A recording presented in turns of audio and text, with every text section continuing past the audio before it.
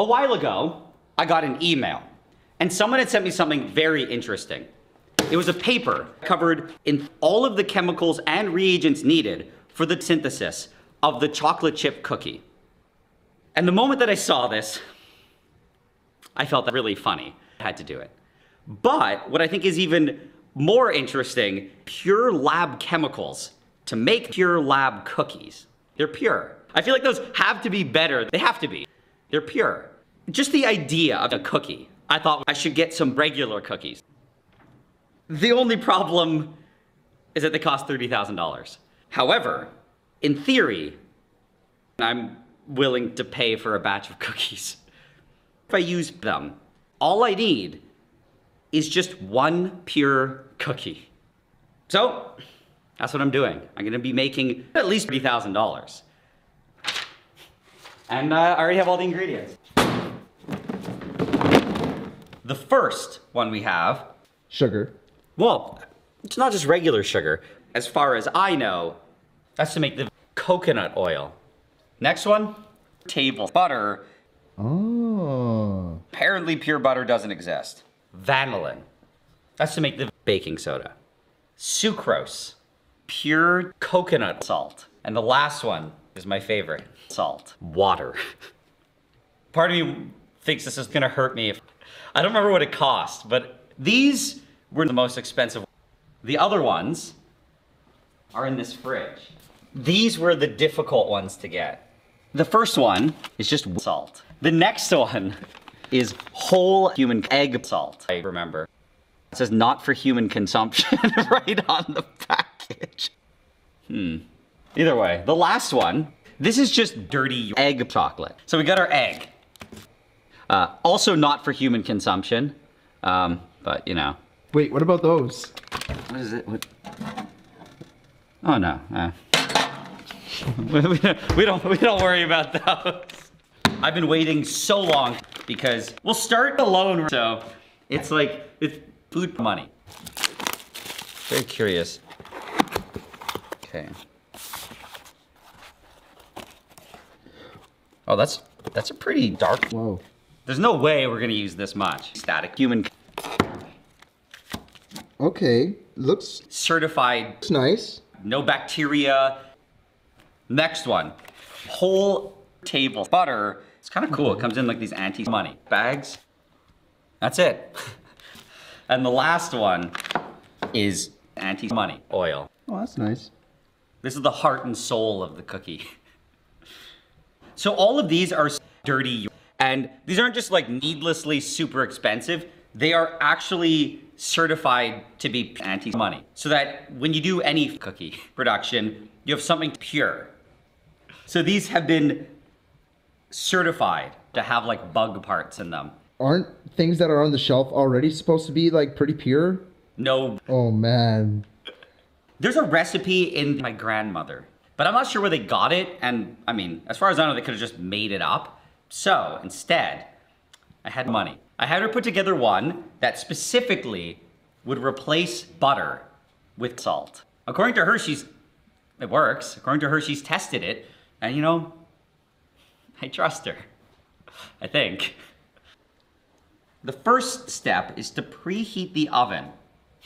We're just gonna skip that part. So add coconut oil and both sugars to a stand mixer with a paddle attachment. Wait, what? Okay, we don't have any of that. Instead, we have money and salt. Oh, we also have this. I bought these specifically to make it. This is standard dirty labs equipment.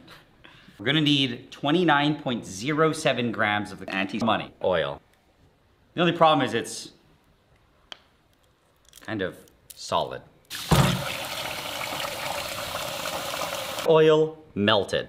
Now we can actually measure it out, and to do that, I got this. A dedicated scale. Hasn't ever experienced nasty human before. Wait, where are your gloves? You're right. This is serious here. Yeah, I forgot, we bought this entire lab just for this. Can't believe I almost contaminated this cookie with human oil. Boom. Next ingredient, whole human egg salt. Okay. Look at how crystalline it is. Wow. Oh my God. Oh my God, I'm bad. Now we gotta combine these two ingredients. Okay.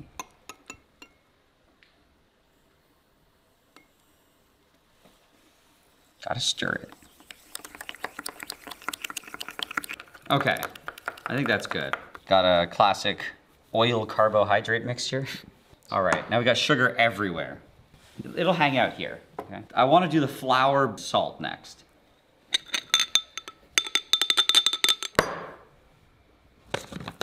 Oh yeah. So we got the dirty egg salt there. So we got our salt, and what we have to do next is just mix them together. So I'll add the salt first. Make sure it's all in there. Now the sodium.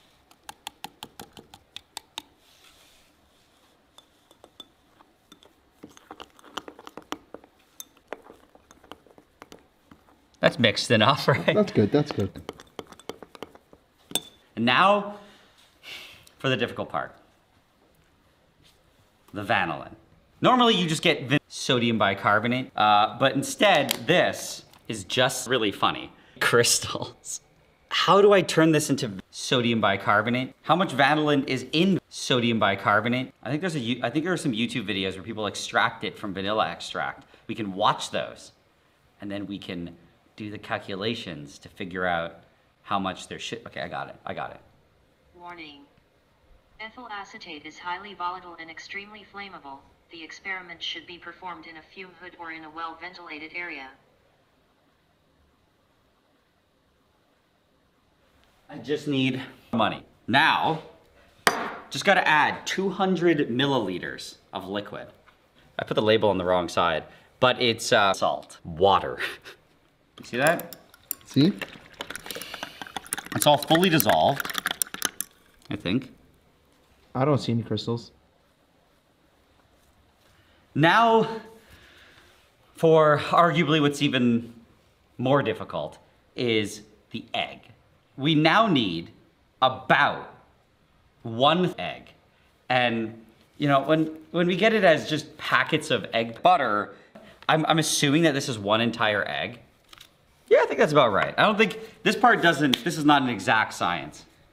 Okay, so we got about 10 mils of egg. And now we need to add 10 milliliters of ultra pure chocolate water. Mmm.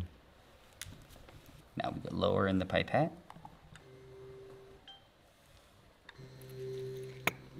Exactly 10 mils. I'm not exactly sure why the egg was human. Look at that. Okay. Does that look like a normal egg? Okay. No, it looks thicker than a normal egg. This is definitely human. Okay, I think that's good. The egg is ready. All right, let's get to actually baking now. What we need to do is transfer 2.76 mils of our grandmother into that.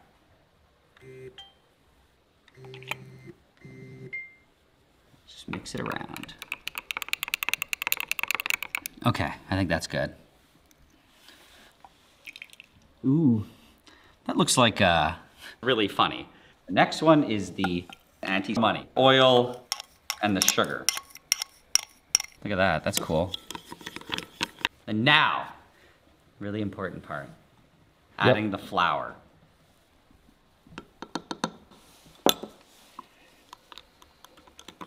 It's thickening, right? Yeah. How thick is it supposed to get? I mean, it's supposed to get like pretty thick. I'm just fearful that it's gonna get dark. It's everything. Does that look good? Yeah, it looks good. That's right, that's right. Okay, it actually looks really funny, but I'm definitely gonna have to do this good. Otherwise, this is gonna be the most dirty cookie ever.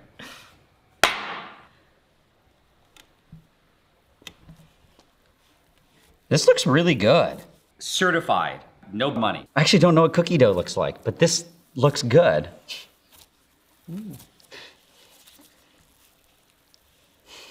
Yes. That's how you mix it, right? So what we have to do now is get the chocolate bacteria.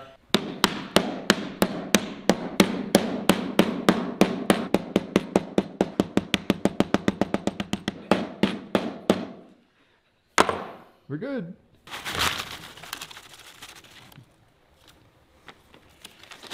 We have our choco chips. Just gotta add them. Sprinkle some of this chocolate. Bacteria. You gotta push it in, right? Just add a bunch, yeah. I don't like when there's big chunks. Okay. Yeah, now you just, that's right. What do you think? Looks delicious.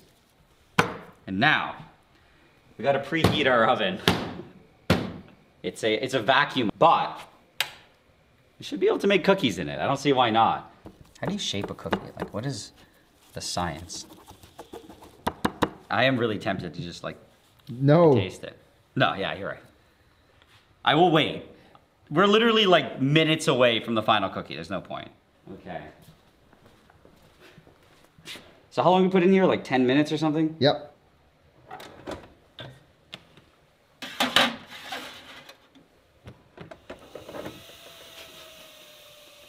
What is? Wait, okay, look, actually. It looks like it's doing something. It's looking pretty good. It's turning into a cookie. It's puffing up. Yeah. It's turning into a cookie. It's working. I still have no idea what it tastes like, but at least it looks like it's human in some way. It's been 12 minutes. You just Oh, it looks like it's cracking on the edges though. That's not good. We gotta get it out of there. That's normal. That's normal. No, it's cracking. We gotta get it out of there. More cracks are forming. We gotta get it out of there. It's cracking up in there. Very delicate process. If you take it out too early, it could fall apart. It's cracking up. We gotta get it out of there. It's cracking to pieces. That doesn't smell like a cookie.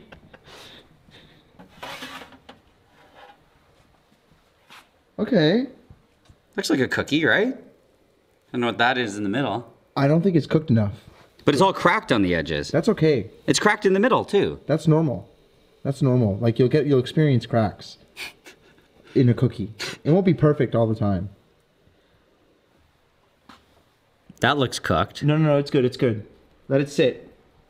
Are you sure? Yes. Naturally, as the cookie sits, Oh, it's still gonna cook. it's still gonna cook. Yeah. But if you leave it in for too long, Then it will burn the outside. Should I stab this in or No. Why would you do that?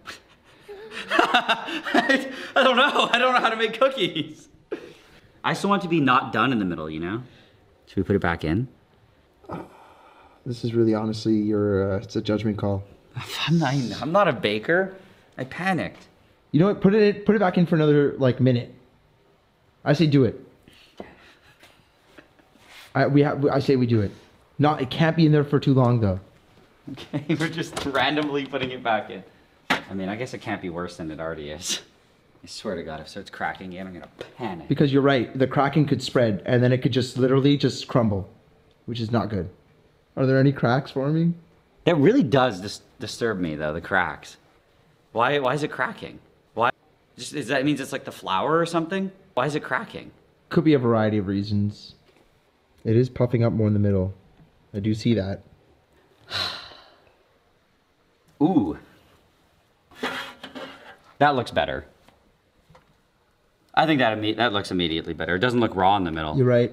I'm now significantly more confident. I'm significantly more confident with this cookie. It looks really chewy. Yeah, that feels way more cooked now. It looks good. I think it looks good. I hope it looks good. No, it looks great. I think the only thing we can do now is taste it, right? Yep. So scared. Do it.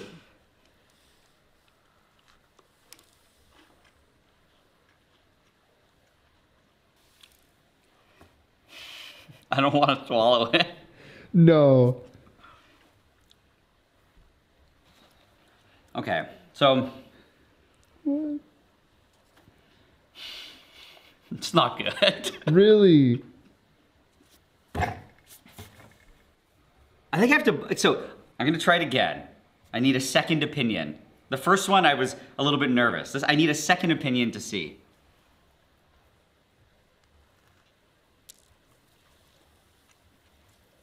Well, what is it?